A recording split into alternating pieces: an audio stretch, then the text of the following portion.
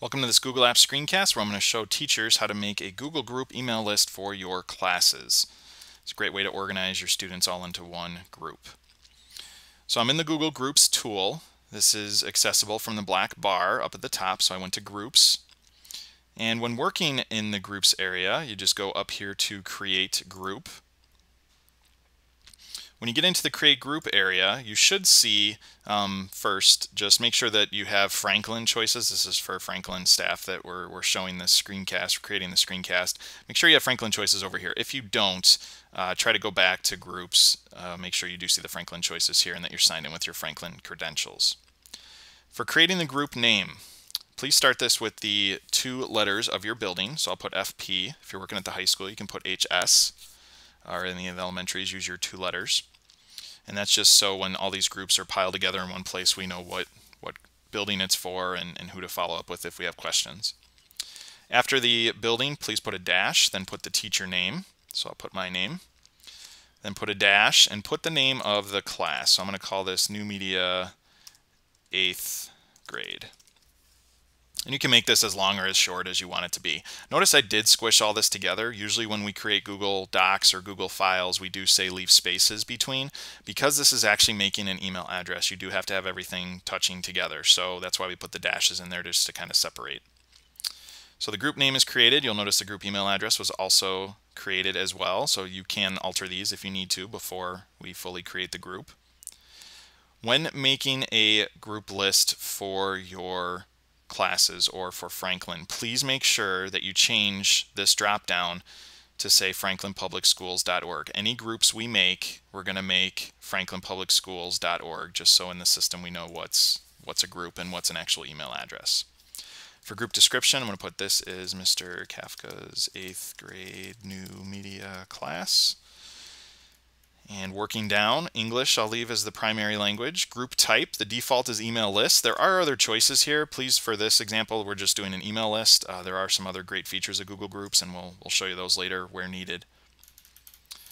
Working down, basic permissions. This has to be very specific, and we also have a handout that has screenshots of this in case you need that to look at while doing this. But for view topics, I'm going to click on this drop down. And we only want the people that can view the topics to be the managers of the group and all members of the group. So we're going to uncheck this third choice, all organization members. So yours should look like this. When done setting your check marks, you can click out of the window and those choices do save. For post, we want to only have owners of the group ability to post and managers of the group to have the ability to post. So I'm going to uncheck these two. And I'm going to click out of there when I'm done. For join the group, we want to set this so that only the teacher can invite users to this group. So we're going to do only invited users. And again, click out of there when you're done. If you did all these choices the same as I did here, you can come up and click create. And your group will get created. You'll get a security message to type the words as best you can. Do your best to decipher that. And if you don't get it right, you'll just be prompted with another one. And that's just so that groups can't be created for spamming purposes. So if all looks good and all gets created, you'll see congratulations, your group has been created. Your next step is to invite people to join the group. So I'm going to go ahead and invite people to join the group.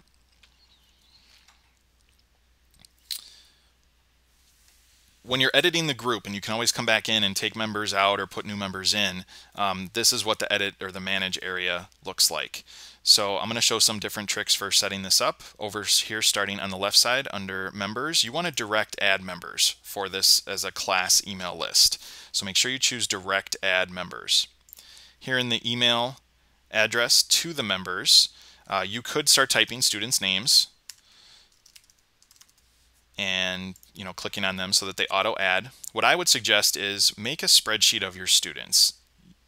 I'm going to click over to the spreadsheet that I have here.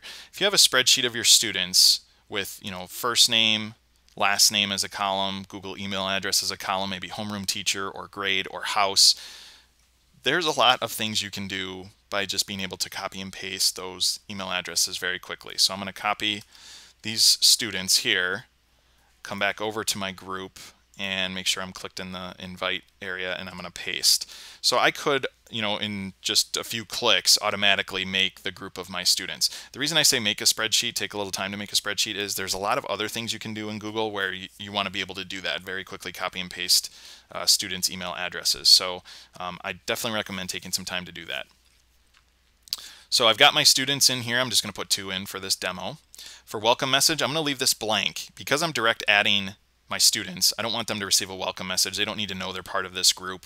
It's just for purposes of me to easily share and email my students. Working down email subscription options, make sure this is set to all email. And I'm going to go ahead and make sure I click add. And when you click add, it'll tell you how many members were added to the group. I can click show, it'll show me those names as well. I'm going to click done. Now when you come back to work on your groups, you'll see the group listed as one of the groups you've created. And this is what the area looks like. To be able to get back in and edit or manage that area, there is a manage button located up here with all your other menu choices. So I'm going to go to manage, and this is going to show me the students that are added. And this is also where I could go in and tweak some other settings. And there are 2 other things that you do need to do before completing this making of the group. Go to the settings over here on the left side. And under moderation, when you're clicked on moderation, it should be red. This is very important. You have to set this 3rd choice here on the moderation page, spam messages. You have to set this to skip the moderation queue and post to the group. What this is doing is making it so that any message you send automatically does go to your students. This is just sometimes, group messages might be seen as spam by different email services. If you choose skip the moderation queue and post to the group, this will help prevent that from happening, help prevent blocking any messages that you send. So you're going to hit save so that effect stays locked in. And the last thing you have to set is scrolling down here in this left side window, go down to information, and again I'm clicking these little arrows to expand and see other sub menus here. And for directory, if I click on directory, so it's red, if you don't want this group to show up in the directory, meaning so that students don't see it, other staff don't see it, this is purely for you to use, uncheck this box. And if this is a class list, I would recommend that you uncheck that box and then hit save. This just makes it so if somebody starts typing FP or Kafka, they don't accidentally send a message to the group, they don't accidentally share something to the group. So the group is now created. What's nice about this is you can start using the group right away. However, the group won't, as you type, if you go to type this group's email address, it won't auto show for about 24 hours. But if you're ready to go, ready to share things, you can copy the group. So I'm going to copy the name of the group, and let's pretend I was going to send an email message to my students here. I could come over here and I could put in the name of the group at franklinpublicschools.org. And if I wanted to send a message, that message would go to everyone that's included in that group. Also great for sharing files to your group, so you can make a folder and share a folder of files to your students very quickly, and I'll show you that in another screencast. That does it for making a group. Thanks for watching.